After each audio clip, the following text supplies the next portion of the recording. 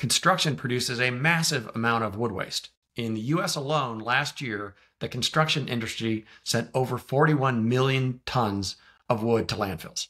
That's a huge amount of material. Our landfills are filling up with wood. They're 30 to 40% wood by volume. And that wood is a really good energy source. Think about, construction wood waste might be a 2x4 or a pallet. So that wood is already dry. It's already semi-processed. So that wood can be quickly processed into biomass, and it can be very high energy, low moisture, which is just perfect for energy production material. Compare that to, say, a tree out of the forest. You need to debark it. It needs to be dried out. So urban wood can actually be a more cost-effective, a more highly energy-dense feedstock for energy production.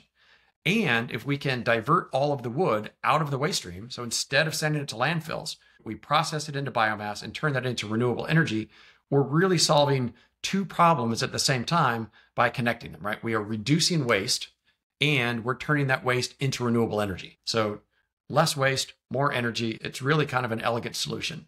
So that was the hypothesis with which we launched Woodchuck. It's now been almost exactly 2 years, and it's going really well.